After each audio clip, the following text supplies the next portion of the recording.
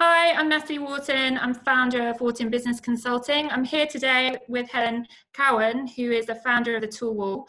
We thought it was really important to talk to you as organisations going through COVID-19 and keen to really think through how do organisations develop resilience.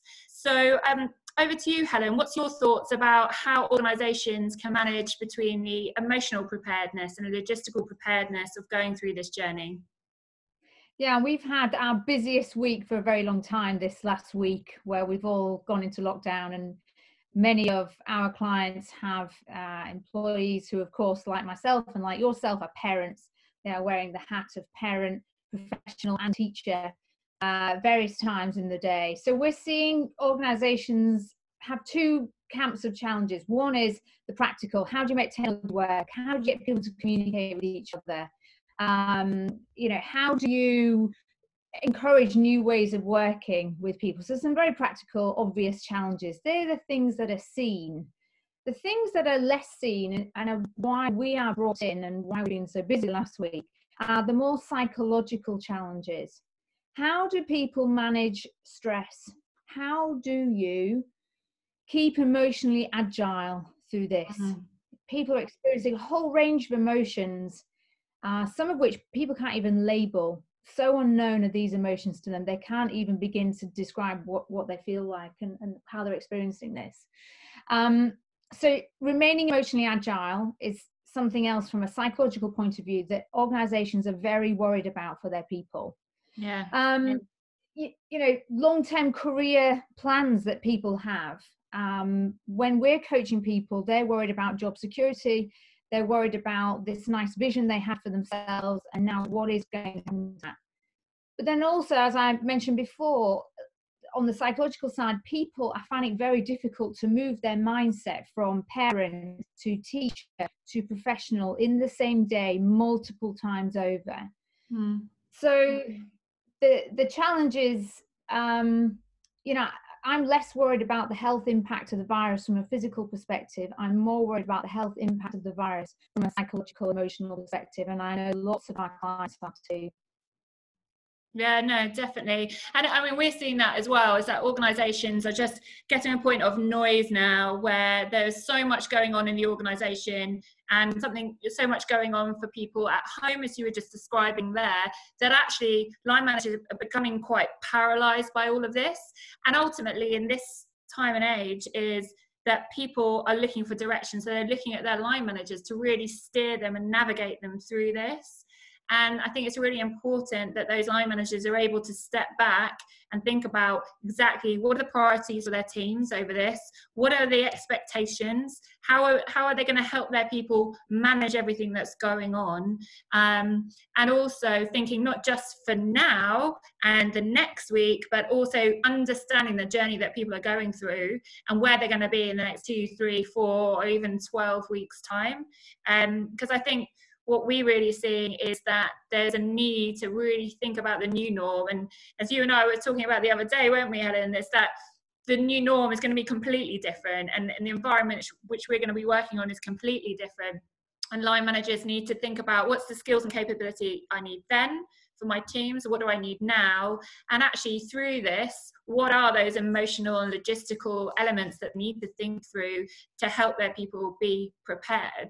And I'm sort of thinking about, all the coaching that you're doing and the great work that you'll be doing with your organizations most currently. You were talking the other day about this sort of 30-minute piece that you do, the 30-minute coaching. Tell us a bit more about that. Yeah, and I want to pick up something you said there, because the strange thing in this situation is that whilst we're all pausing, we've all been told to kind of pause our lives and stay inside and don't go anywhere. And yet organizations are running at 100 miles an hour in many respects. They're trying to keep up with what's going on. And day by day, things are changing. New challenges are being added in. And it's very hard to think 12 weeks in advance unless you can take the time out to really plan what's going on. The other thing I wanted to pick up from there, and I will answer your question about the 30 minutes piece in a moment, because it's really crucial. But it feels like we've been told for a very long time that leaders should not jump to a commanding style of leadership. You know, commanding style where you tell people what to do is not the leadership style that we should all be jumping to. We should be into a coaching leadership style, more of a democratic leadership style. If you think about Dan Goleman's 6 styles, commanding is the last one to jump to, and yet it's the one that everyone wants now. They want to be told what to do, and in a crisis, this commanding style is really important. And what we're noticing is that lots of leaders we coach, that is quite alien for them, to just go in and tell people what to do. So there's a lot of noise, there's a lot of fog. It doesn't help us to be clear in our thinking, which is where coaching comes in. And we are more appreciative than most that taking time out now to coach is useful, but can be difficult, especially if you're a parent, or you're trying to teach your kids and you've got 100 demands on your time. So we have brought in, for some of our clients, 30-minute high impact coaching shots. That's, you can access a coach at any point in the day or night and weekends at 30 minutes to really get calm about what's going on, to get more clarity, to have an increased sense of agency so that you can make better decisions. And if you can talk with someone objectively, talk with someone who will hold that conversation in confidence, you will come away, even after 30 minutes, feeling much clearer, much surer about the decisions you're making and what you need to do next. Because as you said, most people are feeling really paralyzed. It's like I've got to run 100 miles an hour, but I just feel like I'm standing still. No, definitely. What we're doing, taking 30 minutes out whenever you need it, doesn't have to be part of some big coaching program, which is what we're normally doing with our clients. We're taking them through 6 sessions over 6 months. There's a 3-way meeting with the line manager. There's a set goal. It's actually very high impact sessions for those people who most need it. Yeah.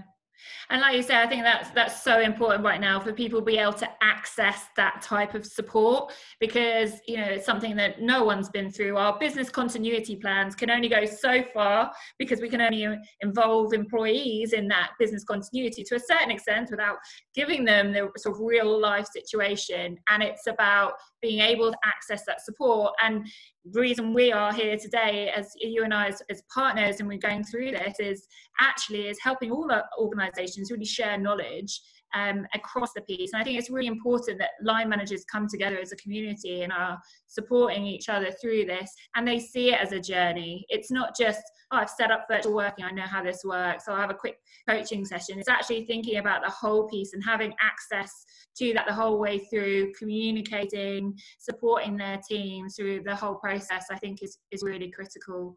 So thank you for your time today, Helen. We really appreciate it, and looking forward with the work that you and I are doing on some clients together over the coming weeks. And if anyone has any questions, feel free to post them to both of us, and we look forward to it.